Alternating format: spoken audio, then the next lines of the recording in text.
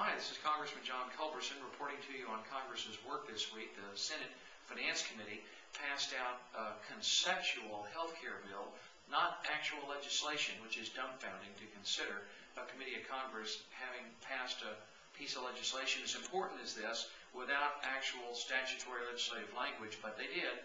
They passed out a series of concepts, which is on its way to the Senate floor. And don't be fooled by their comments in the press and publicly that this bill does not contain a public option, because the Democrat leadership of the Congress is utterly and totally committed to passing a public option, which will result in all of us being sucked into the government-run health care program, because if the government is deciding what to pay for and when to pay for it and how much to pay for a procedure, then they're in control of the procedure. That's just common sense. So the government will be in control of our healthcare system if this terrible public option plan passes. It will not only suck everybody into the program because of the private sector can't possibly compete with a subsidized government healthcare system.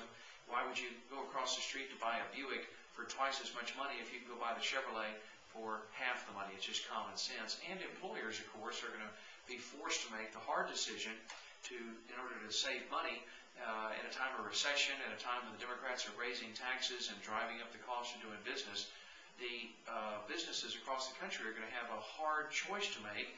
They can pay an 8% penalty by dropping all their employees' health care coverage and dropping all their employees into the government system, or they can continue to pay 12, 14, 16% of their costs in health care premiums.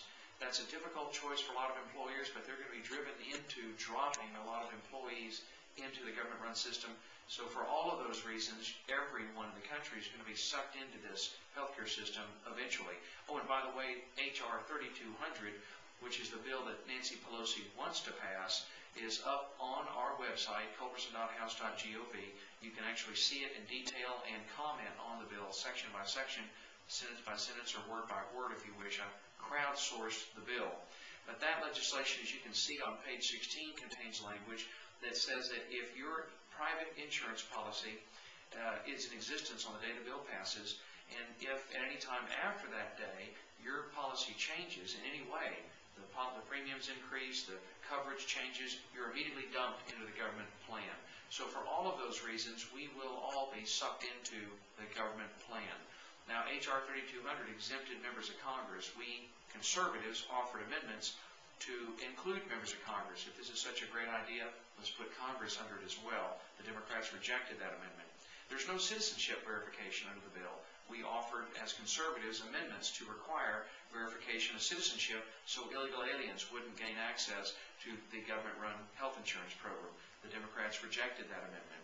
We offered amendments to make sure that health care was not rationed, and particularly when you got for older Americans. That amendment was rejected.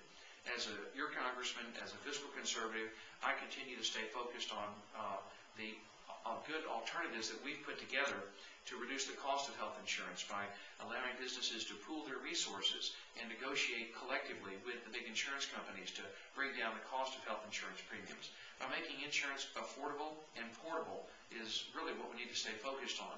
By passing tort reform to give doctors nationwide the same malpractice protection against frivolous lawsuits that they have in Texas. That will bring down the cost. We've seen it in Texas.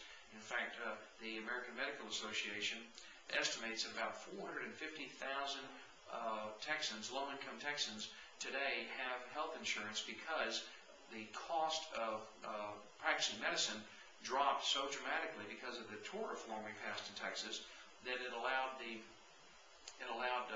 about 450,000 Texans to get insurance who did not have it before, and doctors are moving into Texas because we are protecting them against frivolous litigation.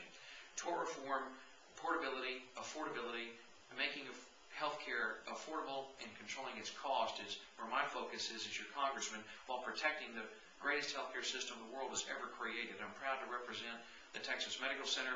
I cannot imagine any worse nightmare than turning the federal government loose and putting the same people that run the post office in charge of MD Anderson Hospital. Would be a complete disaster. So I'm fighting as hard as I can to stop this H.R. 3200, the health care program that the Democrats are pushing. That's in the Senate right now. I do expect them to push it through the Senate. I think we'll ultimately be successful in stopping it in the House. Secondly, very quickly, and I know I've gone on already 5 minutes here, and I appreciate your patience. Another day, another outrage, the latest outrage of the liberal leadership of the Congress. Today, the House passed, for the first time in American history, the Congress of the United States has officially endorsed the idea of bringing enemy soldiers captured on foreign battlefields to the United States for trial, giving enemy soldiers the full protection of the United States Constitution, giving terrorists captured in Afghanistan or anywhere in the world Miranda rights, the full protection of the Constitution, the right to confront your witnesses, etc., making our soldiers in the field policemen who would have to collect a chain of evidence and preserve it, who would have to read Miranda warnings to their to captured enemy soldiers on the battlefield. It's insane. I cannot imagine our soldiers landing at Omaha Beach reading Miranda warnings to the Nazis that they captured. I don't think Sergeant York, when he captured those 200 Germans in World War I and won the Medal of Honor, Sergeant York was not worried about, nor should any American soldier ever have to worry about, the constitutional rights of an enemy soldier. It's nuts. Those constitutional protections apply to us.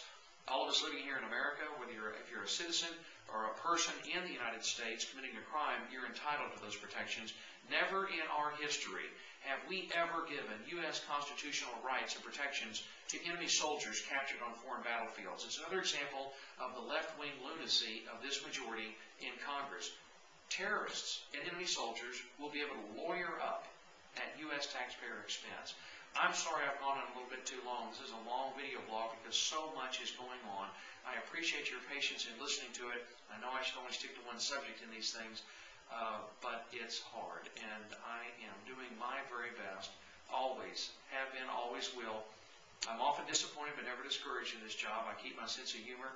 And remember, I'm representing Texas, and this too will pass. We're going to get through this. It's the greatest country in the world, and we'll survive this. And I really appreciate the friendship, support, the confidence, the prayers that you've given me as your congressman. I'm immensely proud to represent you in Washington and working hard every day to let Texans run Texas and preserve those core American values that made us great. Thank you very much.